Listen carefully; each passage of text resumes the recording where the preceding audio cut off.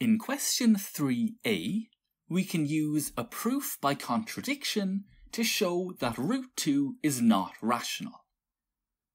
To begin, we assume that root 2 is rational and express it as a fraction of two integers, p and q. We can assume the fraction is written in its simplest form, which implies that p and q have no common factors. Squaring both sides and rearranging tells us that 2q squared equals p squared. The left-hand side has a factor of 2 and hence is divisible by 2. It follows that the right-hand side must be divisible by 2 also. This implies that p is even. If p is even, then the right-hand side, p squared, will be divisible by 4. This means that the left-hand side, 2q squared, will also be divisible by 4. This implies that q is even.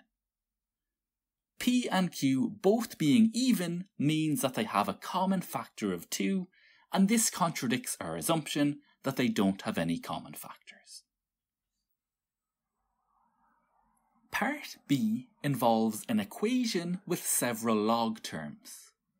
The number in the base of the logs are all powers of 3, so we can use the log rule for changing bases to rewrite each expression so that they have a 3 in the base of the log. Now, every term in our sum has a common factor, log base 3 of t. This can be factored out.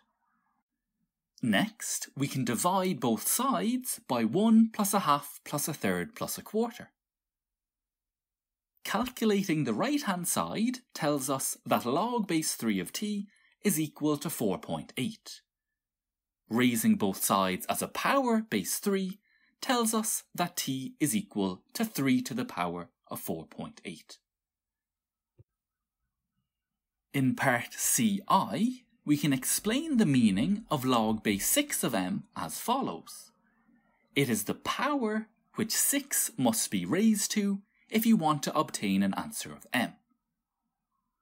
In part II, we are told that m is greater than 6 and asked to consider the value of log base 6 of m.